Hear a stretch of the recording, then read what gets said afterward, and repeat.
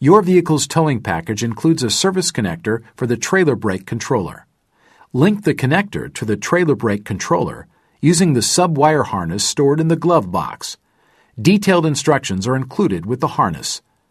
Be sure to position the trailer brake controller so that it does not interfere with the driver operating the brake pedal. It is best to store the sub-wire harness in the glove box when it's not in use. A wire harness for connecting the trailer lights is stored in the rear underbody of your vehicle. Some models are fitted with a socket for the trailer lights under the rear bumper. Use it to connect and operate the trailer lights.